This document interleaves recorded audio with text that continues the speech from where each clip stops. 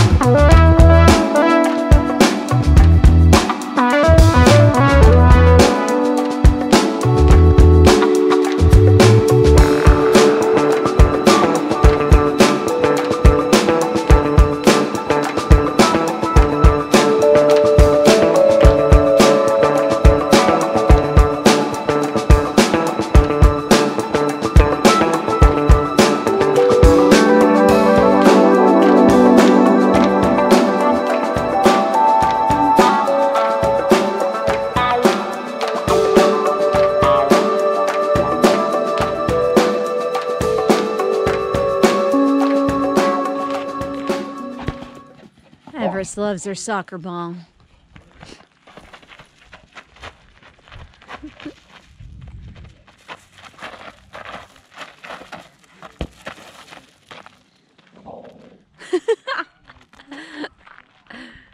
But she never fetches.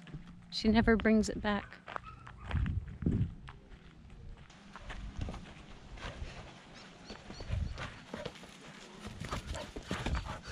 Oh, she got it.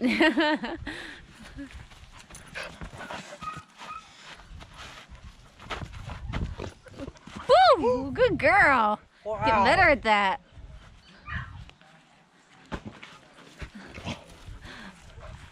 She'll make a great goalie.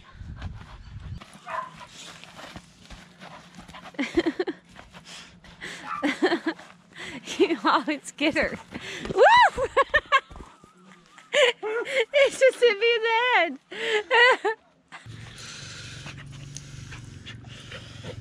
On the other. On the other.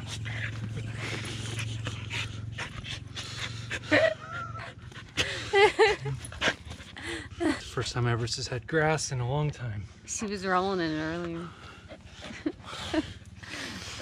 She loves her grass.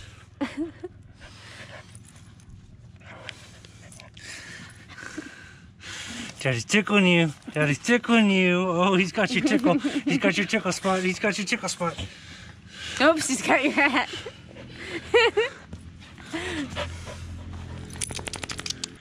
We're on our way to the old hotel just outside of Mulege. Overlooks the Mulege River. Back in its heyday, it was awesome. Had people like John Wayne and the Rat Pack hanging out. Our friend Steve used to hang out here too, which is a really cool story. We're gonna go check it out. It's in ruins now, pretty bad, but we'll let you use your imagination when you see it.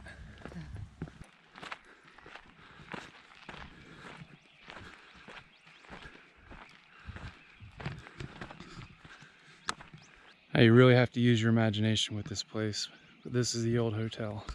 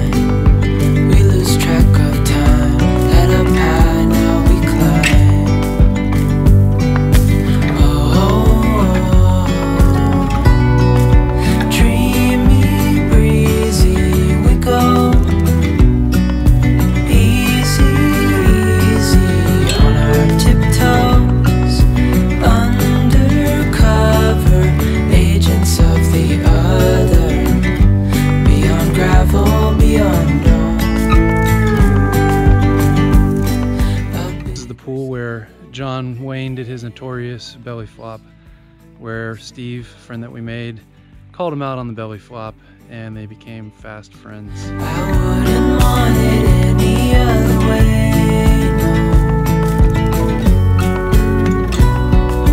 Dreamy, breezy, we go. Easy, easy on our tiptoes. Undercover